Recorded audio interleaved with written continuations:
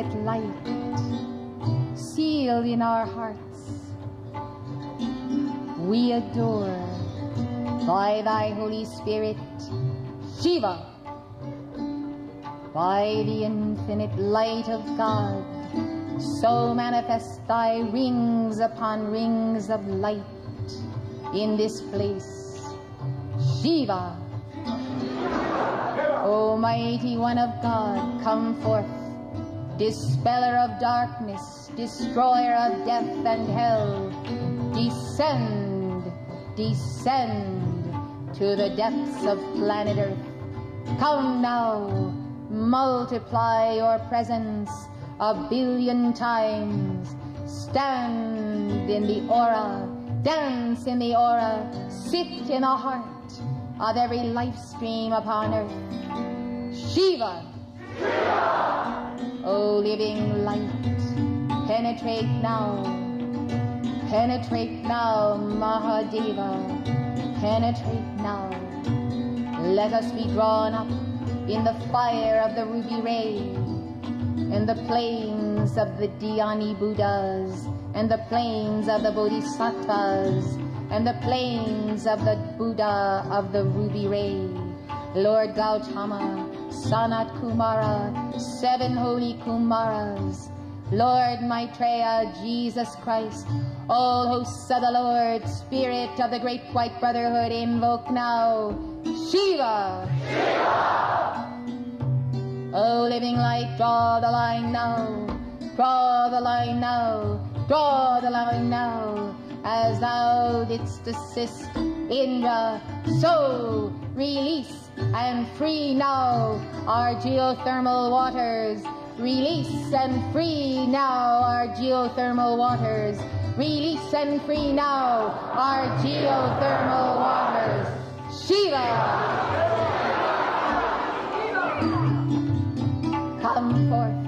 Come forth, O Divine Mother. Come forth, Parvati. Come forth, Durga. Come forth, Great Kali. O thou Divine Mother, secure the earth unto the very core of the earth. Secure the Grand Teton and the Royal Teton Ranch.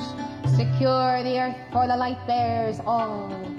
I call unto the Lord Shiva in this hour for the binding of death and hell. All hosts of Shiva, all manifestations of Shiva, mighty electronic presence of Shiva, be everywhere in the earth this night, in every bush and flower, in every heart of every deer, every elk, all that roam these lands.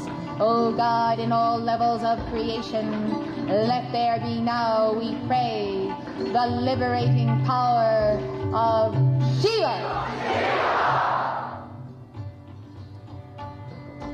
I call forth the light, I call forth the living presence. Brahman, Brahman, Brahman, Brahman, come forth.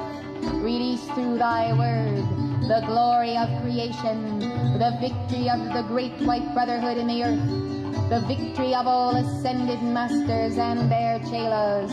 Blaze the power of the Godhead now, O Lord. Come forth, Brahma, Vishnu, Shiva. Come forth, Divine Mother. We greet thee in our hearts, in our temples, within, without, thou art Shiva. Shiva!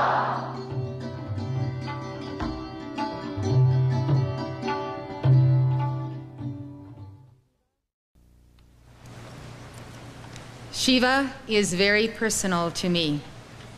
A very personal friend, a very personal being who defies being circumscribed by any concept of him, yet he is always there. Shiva means auspicious or kindly. He is indeed both. He's known as the destroyer, and we welcome the destroyer because we want everything that is not like God where we are to be transmuted by the all-consuming sacred fire. As the third person of the Hindu Trinity, he destroys the universe at the end of each world age so that it can be created all over again. The Hindu Trinity is defined in the Hindu scriptures, the Puranas, as consisting of Brahma, the creator, Vishnu, the preserver, and Shiva, the destroyer and regenerator. All three are aspects of Brahman. Brahman is God in the beginning, androgynous God, in the beginning with the Word, and by the Word did Brahman create, and without the Word was nothing made that was made. Do not confuse Brahma with Brahman. Brahma is Father, Vishnu Son, Shiva, Holy Spirit, the Trinity under Brahman and the Word. As I mentioned before, the concept of the Trinity is not widely accepted among the Hindu people. But I teach that the Hindu Trinity is parallel to the Christian Trinity. Shiva represents the stripping action of the Holy Spirit, whose love consumes the forces of ignorance and anti-love. Shiva is not only the destroyer of the universe, he is also the destroyer of evil and evildoers, hatred, diseases, worldliness, demon possession. He is a nourisher who bestows long life, and he will not give that nourishment until he has cleansed the vessel. When you call to Shiva, you are prepared for a purging by the holy fire of love.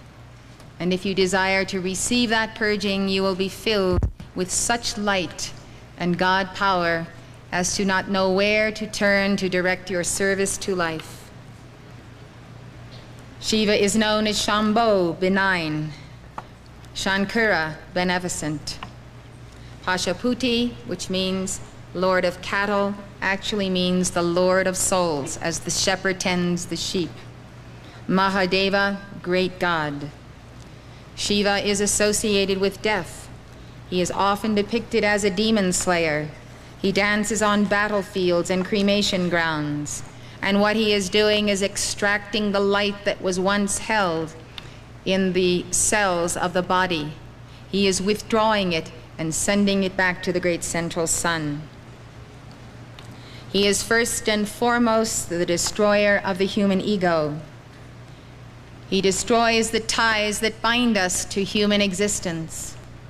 You may not want to have him destroy those bonds, and yet I tell you, when he does, you will find much stronger binding and bonds that come from God and the whole universe, that bind you to the soul and the heart of all people in the world, that bind you more tightly to loved ones, to children, to those in your immediate family. When the human bonds are not there, the God bonds become much stronger. We are in a period of transition where we fear to let go of what is really not worth hanging on to because we don't understand the unknown. The unknown is real. What we have today is unreality. Reality is more rich, more intense in color, intense in vibration, in thought, in feeling. Everything you experience today, which is always ephemeral, it always passes away. Nothing lasts in the human condition. You can experience the same things at a higher level and they never pass away. Love never passes away. Wisdom doesn't pass away. Caring doesn't pass away. The true love of soul to soul, it becomes immortalized through Shiva. It becomes immortalized through Vishnu and through Brahma. Shiva is also the death of death, the bestower of immortality on his devotees. If you are not willing to have your mortality destroyed, then Shiva cannot give to you your immortality. There is something of an attachment to that human skeleton and that human body. Even the highest yogis have had moments of great burden and sorrow in leaving that body the final time in their Mahasamadhi. There is simply an emotional attachment to the body we have had and worked through and lived through and experienced through for this embodiment and many embodiments. So it is a natural sensation, and you should be aware of it and not be fooled by the very fear of the body elemental itself, who is also attached to the body because that's his job. He takes care of the body, no more job, where is he going?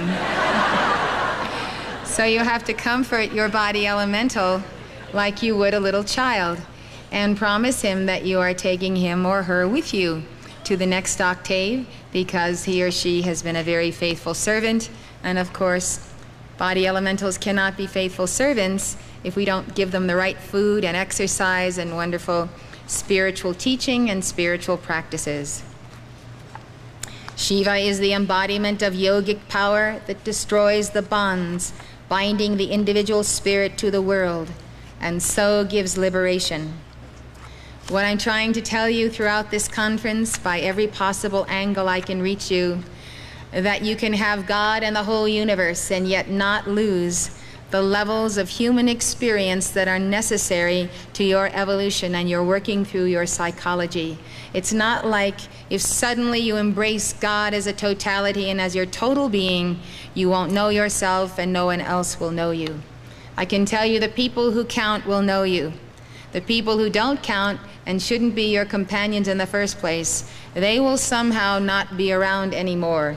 You have to expect to make new friends. As friends, your ascended masters, the angelic hosts, and the archangels. And when you do, you'll meet millions of people upon earth who also associate in those circles.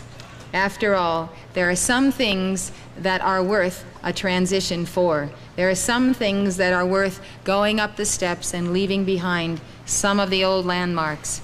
If you really love your friends and companions, even though they may have led you astray here and there, and you really feel for their souls, the only way you can ever help them is to go up a couple of stairs and then step down and reach out that powerful hand and arm you will have acquired through Hercules and Archangel Michael and pull them up and be able to transfer to them the light you have gained. And that doesn't come overnight. You can't be a student and a teacher all at once. You need to be someone who is working on that path until you come into a true strength where you can help those ones whom you never could help when you were at an equal footing with them at a lower level of consciousness. Shiva often appears as a yogi with a snow-white face, matted hair, and dressed in a tiger skin. He is the friend of yogis who helps them to attain their goal of God realization. You are yogis whether you practice any kind of physical yoga. You need to remember that. You may be a bhakti yogi. You may be a jnana yogi, and so forth. So we are all yogis because we are taking upon us the yoke of Jesus Christ, which is light and which is easy. My burden is light, my yoke is easy. We are yogis under the ascended masters. We are yogis as we perfect the science of the spoken word. So he, dressed up as a yogi, is a true friend of all yogis. We see him in this role in one version of the Vedic myth of the winning of the waters. In the myth, the Vedic god Indra slays the serpentine monster Vritra, thereby releasing the waters to flow to the sea. As I mentioned, this myth is symbolic of the practice of yoga. Indra represents the self, and the waters represent the light released from the chakras to flow upward to the crown. In one version of this story, Indra could not succeed without Shiva. Shiva lends him the strength he needs to conquer Vritra. This tells us that it is Shiva who will give us the strength we need to overcome the serpent of the not-self, so that we can attain enlightenment. Shiva is also known as the distributor of the 7 holy rivers. This means that he is the one who distributes the light to our chakras and will help us control the light in our chakras and balance the light at each of the levels. You will notice that I have the wonderful dancing Shiva in front of me on the altar. I have carried this Shiva with me all over the world in my stumps wherever I speak. Shiva stands between me and the dweller on the threshold of anyone in the audience or anyone in the world or any force on the astral plane that would attack the delivery of the word from this altar. I think it's one of the most important statues that is the property of our church, and that works in an absolutely fantastic way. Shiva's consort, or Shakti, appears in 3 primary forms. Shakti means power. Shakti means the feminine principle of the Godhead, the Divine Mother who went forth out of the divine whole. Shiva's Shaktis are Parvati, daughter of the god Himalaya, a benevolent goddess and devoted wife. Then there is Durga, the unfathomable one, known as the destroyer of demons, and Kali, the power of time. Kali is a symbol of destruction, who appears with black skin, wearing a necklace of the skulls of demons. Yet she bestows blessings upon those who seek knowledge of God, and is known to her devotees as the Divine Mother, and as you know, she was the chosen god of Ramakrishna. Lord Shiva lives on the summit of the sacred Mount Kailas in Tibet. He is pictured there both as a solitary ascetic and with his Shakti Parvati. This is a legend told by John Snelling of how Parvati contributed to the origin of Shiva's third eye. Legend describes Parvati playfully covering her Lord's eyes as he sat in meditation on a peak of Himalaya. Instantly all light and life were extinguished in the universe until, out of compassion for all beings, the god opened his third eye, which blazed like a new sun. So intense was its blazing that it scorched the mountains and forests of the Himalayas to oblivion. Only when he saw that the daughter of the mountain was properly contrite did he relent and restore her father to his former estate. This legend shows Shiva as the destroyer. The opening of his third eye represents the opening of the eye of knowledge that destroys ignorance. Swami Karapatri writes, "The frontal eye, the eye of fire, is the eye of higher perception. It looks mainly inward. When directed outward, it burns all that appears before it. It is from a glance of this third eye that the gods and all created beings are destroyed at each of the periodical destructions of the universe." Shiva is also known as the Lord of the Dance, Nataraja. His dance destroys the fetters that bind the soul.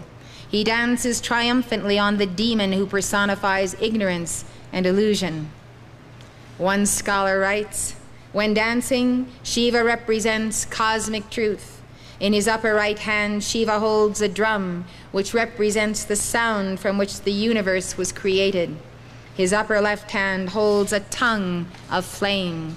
His left foot is raised, telling us that we can raise ourselves and attain salvation."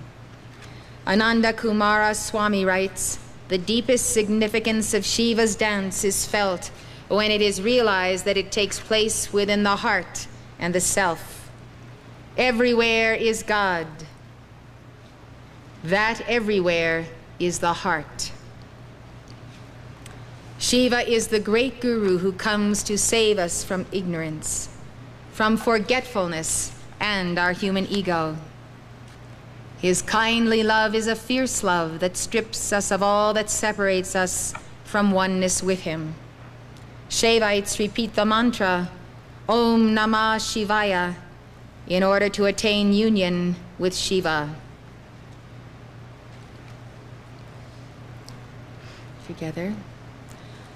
Om Namah Shivaya, Om Namah Shivaya, Om Namah Shivaya, Om Namah Shivaya, Om Namah Shivaya, Om Namah Shivaya, Om Namah Shivaya, Om Namah Shivaya, Om Namah Shivaya, Om Namah Shivaya, Om Namah Shivaya, Om Namah Shivaya, Om Namah Shivaya, Om Namah Shivaya, Om Namah Shivaya, Om Namah Shivaya, Om Namah Shivaya, Om Namah Shivaya,